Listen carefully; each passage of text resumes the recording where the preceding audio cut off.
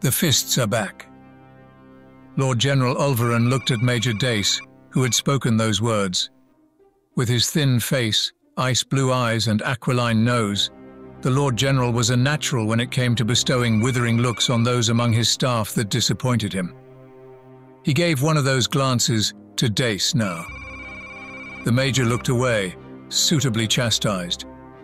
The gunship sat idle, as it had for several minutes now, its landing stanchions and velocity thrusters still hissing with occasional jets of steam as they released flight pressure and settled into repose. Across the side of this midnight blue vulture of a vessel, an engraved symbol stared back at the horde of guardsmen that waited. A clenched fist, as red and dark as good wine.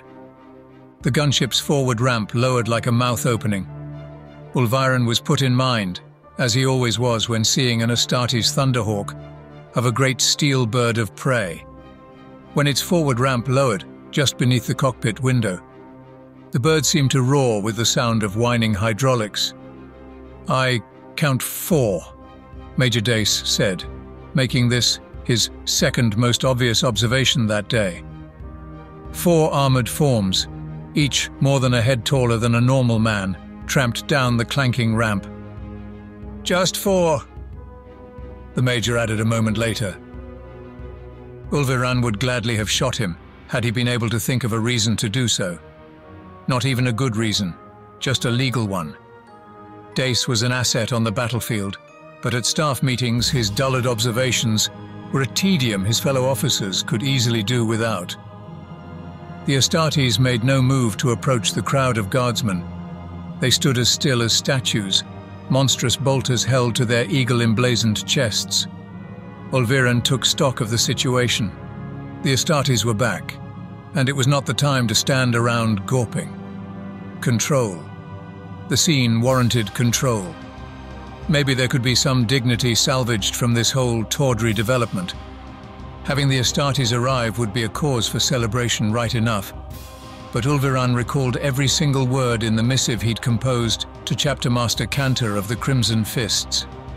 Begging was the only word for it, really. He'd begged for aid. And here it was. Deliverance once more. He was not a man who enjoyed resorting to begging. It had galled him even as he'd dictated the distress call. Ulverin strode forward to meet the giants as they stood stone still in the shadow of their avian gunship. He noted with unnoticeable displeasure that the heavy bolter turrets on the Thunderhawk's wingtips panned across the camp, as if seeking threats even amongst Imperial forces. Did the Fists not even consider the Guard capable of holding their own base camp secure against the enemy? In that moment, deliverance or not, the Lord General hated their damned arrogance. "Welcome back," he said to the first of the Astartes, who was undoubtedly the commander of this small team. The warrior looked at the Lord General, his snarling, visored helm turning down to regard the human. This close, no more than an arm's length from the towering warriors, Ulverin felt his gums ache from the pressuring hum of the squad's power armor. The whine of energy was more tactile than audible, making his eyes water and prickling the skin on the back of his neck. He swallowed as the Astartes made the sign of the Aquila, the warrior's gauntlet hands forming the salute and banging against his armored chest. Even the smallest of movements made their armor joints purr in a low, mechanical snarl. Ulverin returned the salute. His neck hurt a little, looking up like this, and he unwillingly flinched when the Astartes spoke.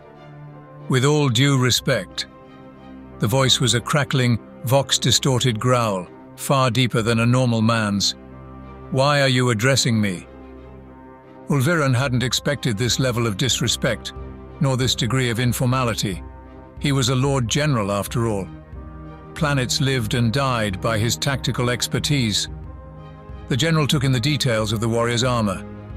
The suit was the blue of a starless midnight sky, trimmed in places with a bold red, nowhere more noticeable than the clenched fist on the warrior's shoulder pad. A scroll detailing oaths and matters of unknowable honor was draped from the warrior's other shoulder pad, moving slightly in the gentle wind. hanging from a thick chain that had been made into a bandolier, oversized, misshapen skulls knocked quietly together as the Astartes moved. From the pronounced lower jaws and brutish bone structure, Ulviren knew they were the skulls of orcs.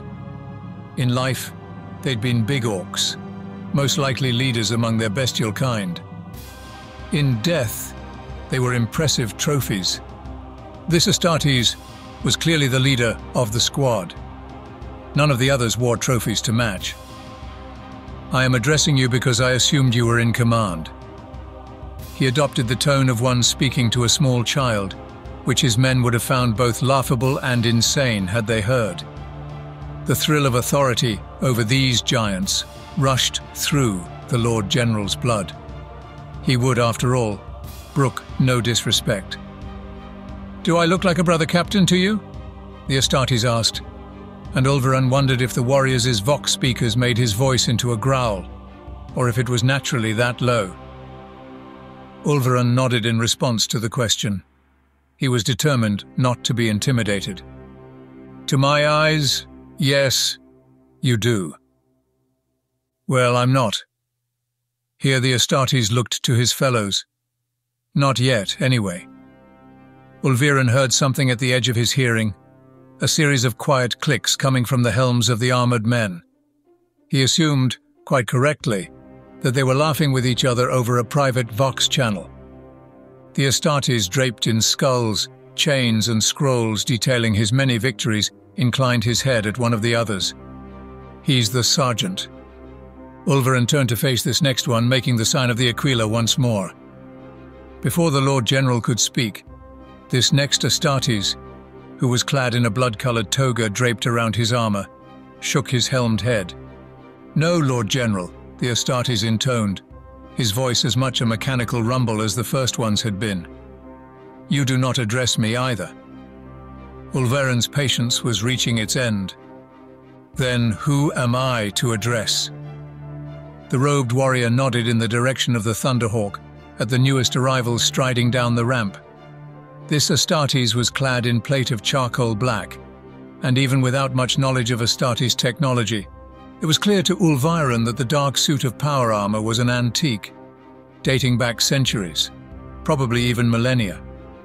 The black warrior's helmed face was a grinning skull, the red eye lenses lending it a demonic cast as he looked left and right, surveying the landing site. Ulverin swallowed, unaware of how his Adam's apple bobbed and betrayed his nervousness. "Throne," he thought. "A chaplain." The Astartes in the red toga offered the Lord General a slight bow. "You address him